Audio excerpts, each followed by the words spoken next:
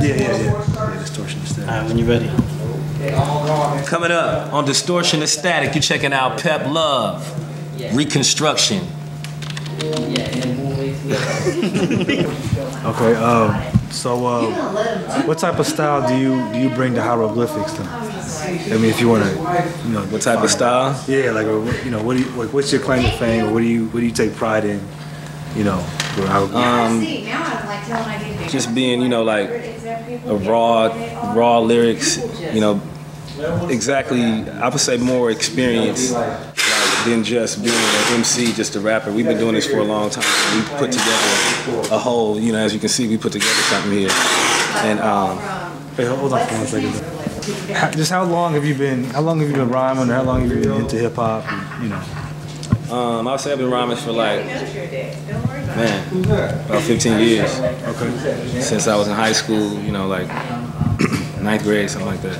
Okay, so what motivates you to start rhyming, and what's been keeping you going for so long? Man, I like hip hop ever since I heard it. I didn't at first. I was a real young kid, so I didn't think I could actually be a performer myself. I was more just in awe as a fan, and of course, later on I got older, and I actually liked words, writing, and stuff like that, and I heard. I think Eric B. and Rakim when I was in the 8th grade, and that was like a new style of hip hop, really, basically for my ears. And then I heard Big Daddy Kane the next year, and it just was like, it was more of a real spine-tingling type experience to listen to those kind of lyrics, and that kind of made me that era of hip hop is what inspired me to actually rhyme myself, because I just thought it was so fun, basically, and. From there, just, my style, I think, kind of changed based on my experiences and stuff, you know what I'm saying? Is that too loud? Yeah, hey, could y'all turn that down a little bit? So do you have any new projects coming out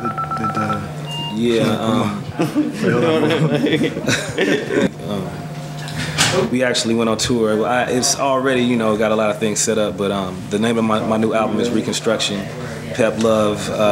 It should be coming out this summer, 2004. So, I just gotta, do a few finishing touches, and, we gotta get this machine over here working. We got a lot of artists coming out right now. We got Encore, who should be coming out soon, and Souls and Cash, and, a lot of things are going on, so. Okay. So why the title Reconstruction for the album? For a number of reasons, This is my second album, you know what I'm saying? So it's kind of like, I think it's kind of like, people really judge you on your second album. A lot of people, it's not, when you're new, it's just like, oh, that's your first, that's tight, you know what I'm saying? You did something, basically. Mm-hmm. And I think your second album, you kind of have to build on that. So, I'm definitely going from the same standpoint from where I started from with Ascension. But I kind of feel like there's a few things that I want to, straighten out with myself and with people, and how they, basically, what I'm showing to people, with my, body of work and just how I present myself, you know what I'm saying? It's a reconstruction in that manner, a reconstruction of, just kind of dealing with the past and bringing, just basically getting rid of it and starting all over again, you know what I'm saying? And Reconstruction was actually an important period in history where after the Civil War and the slaves were freed and all that kind of stuff, it went down, and a lot of militias and a lot of things were going on with this country, with black people, and it's just like an all-encompassing concept, and I thought it was appropriate for this project.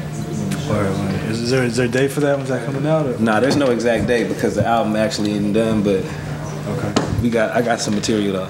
It's all good. Yeah. What do you take pride in most as being an independent artist? What do I take pride in the most being an independent artist? I say just, being able to say that we built something that's ours, that we own, you know what I'm saying? And maybe if we do make the right steps, we can be able to pass this on to, our children. And, doing it with my loved ones, with my, having some people that I, really got love for, that we work together and we built something together and we still are maintaining it. And there was a lot of adversity that we went through to actually get to this point, you know what I'm saying? And people, you know, would have easily dismissed us as not even gonna do nothing else. But here we are, you know what I'm saying? And it can't nobody say nothing, whether our records is getting played on the radio or not. We're here, we ain't died yet, you know, we're not going to. Right. So, you know, you guys got the office and t-shirts and, you know, you guys got almost everything you asked for. I mean, are you guys finished with what you're doing, or is there a point where you'll say that you're gonna let them off the hook that easy, man? Come on now. It's only just beginning, man. Right. That's the way I see it. This is nothing. This is a warehouse building. We want to have something with marble floors eventually. You know what I'm saying? So this is just the beginning. This is just the beginning for me creatively as an artist, and I think it's definitely just the beginning for us as business people, entrepreneurs, because there's a lot more than just us as far as talent, and there's a lot more ventures in music and in just life that, you know, can move on to. And I think, you know, if we keep our minds active, if I keep my mind active, there ain't really no date to when I'm gonna stop doing music, you know what I'm saying, or especially stop being involved in music. Right. So, you know, the sky's the limit, I think. Okay. Go from the side. Yeah. This is what I asked Casual this question, but you know, I see a lot of people just on a daily basis, you know, wearing the t-shirts, and see the stickers on cars. I mean, how does that? Sticker? Yeah, you know, how does that make you feel when you see like a Hyro sticker on the car, or, you know, someone you don't know?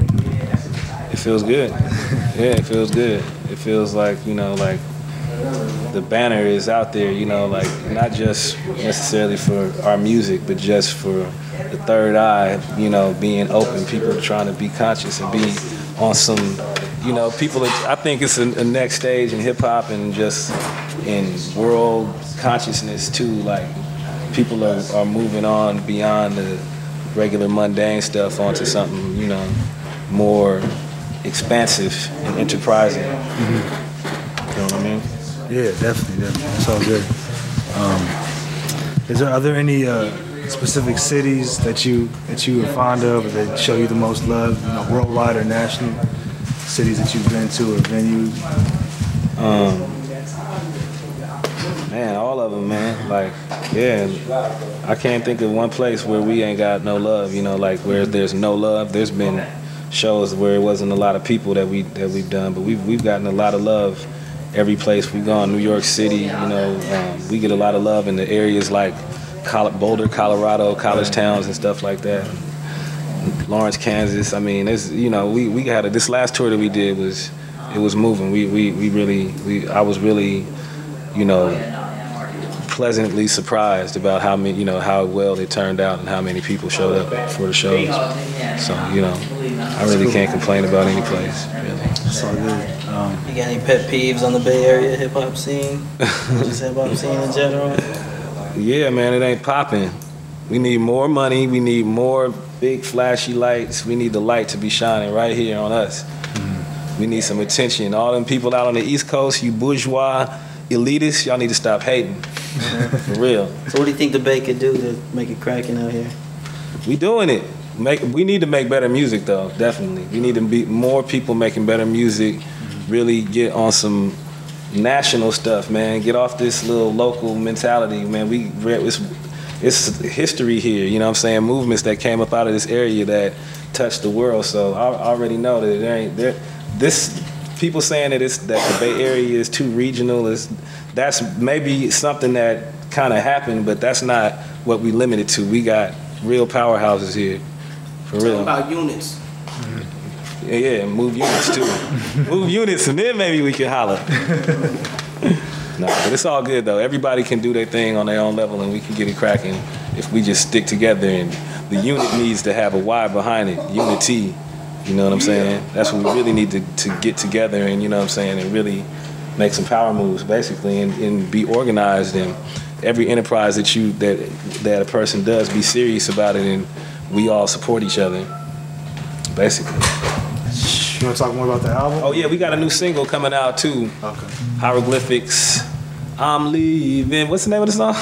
Make Your Move. Make Your Move. That was the original title. Featuring Guapale from the Bay. And yeah, watch out for that. You know what I'm saying? It's going to be blazing up the radio. We about to really do something that you ain't never seen done before from an independent group. Check it out. Hieroglyphics. Do you want to talk about the Good Brothers too at all? Yeah, the Good Brothers. I got a song on that. The video is called "Give It Here," and it's a dope song. It's me, AC Alone, and Ahmad from back in the day. And that's hot. That's on Good Brother compilation. It's a lot of good brothers on that compilation. You know what I'm saying? I couldn't name them all because there's more brothers on there than I even know. So go pick that up. AC Alone. It's swollen. This is another question. I always ask this to people. But do you have a favorite song or a favorite verse that you've done, or something that defines you? Or Nah, I've yet to do that. Oh, okay. That's in the future. I mean, that's in the present too. I think I always feel like when I do something, it's always better than the last thing I've done. Mm-hmm. That's my goal too. To always be getting better. Otherwise, there's no reason to even do this anymore.